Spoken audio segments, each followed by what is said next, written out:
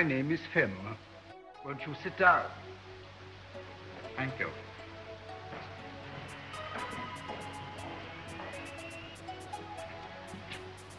My sister was on the point of arranging these flowers.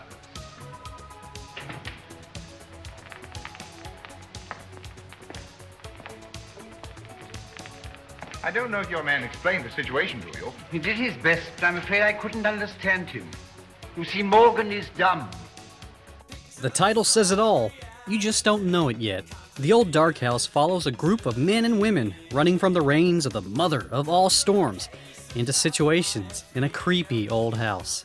Awful situations that will soon have them running upstairs, downstairs, and out the front door. Sit down, have a glass, and a potato, and revel in the warmth of the fire. Don't mind the house. It's old, so it knows better than to bother you. Most of the time. 1932's The Old Dark House is the prototype to many horror items to come after it. The movie contains nighted lands, rain, lightning, mysterious mansions, electricity being cut. I could go on. It's all there.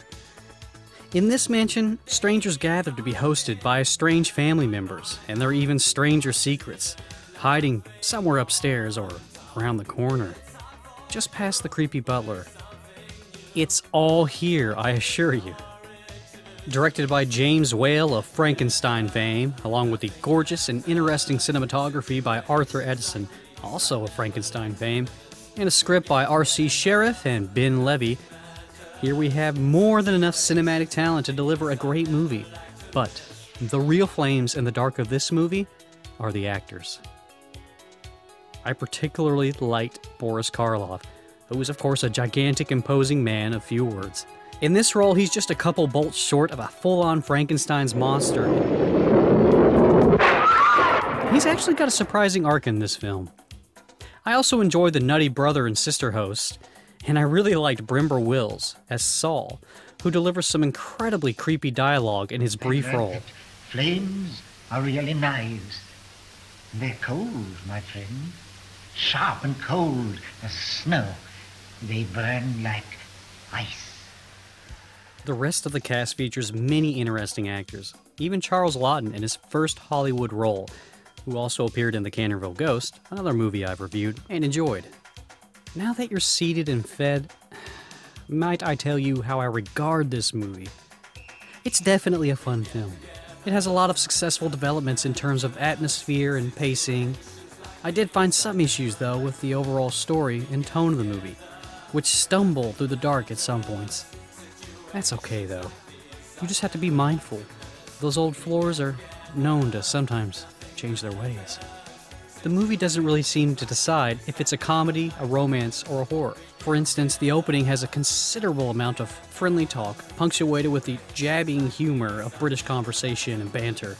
Then, there's a romance that takes place and swoons to a literal marriage proposal in the course of one night. It's a tad ridiculous. But not as ridiculous as when a female actor is passed off as an old male via makeup because they didn't have an actor to do the role. He sounds really weird. She sounds really weird. It's confusing. It's a bit of a quirk that I honestly like more now than disapprove of. So there's a little bit of everything thrown in, and not all of it is needed to make a movie work, but none of it really makes the movie bad. In my opinion, the horror elements work the best of any. The creepy, wistful, bitter nostalgia of Ava Moore's Rebecca is punctuated superbly by the camera shots of her broken reflection as she talks. That's fine stuff, but it'll rot. That's finer stuff still, but it'll rot too, in time. Don't! How dare you! The way she speaks to a young Margaret about how her flesh will rot too is disturbing, to say the least. Pyromaniac Saul's delivery of a speech about fire is also a highlight of the movie, my favorite. So bright, with fury and insanity, it threatens to burn up the lighthearted comedy and hijinks from before in the movie. And that might not have been a bad thing, actually.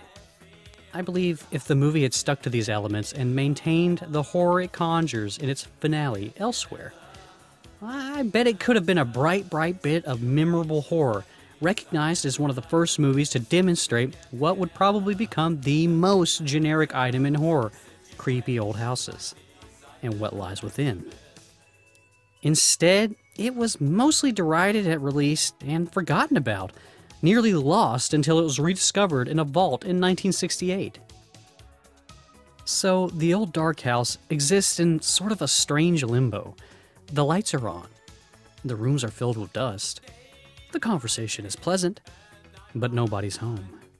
A movie that represents so much of what was to come, but missed the chance to be seen for what it is: a great, creepy, funny, strange, piercing bit of horror comedy.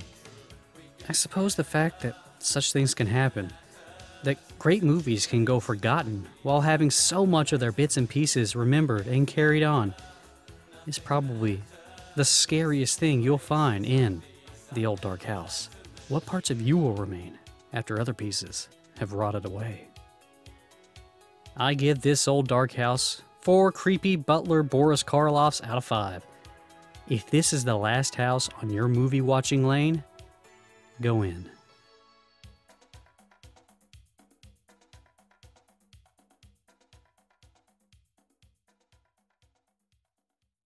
All of these things are designed to frighten a monkey.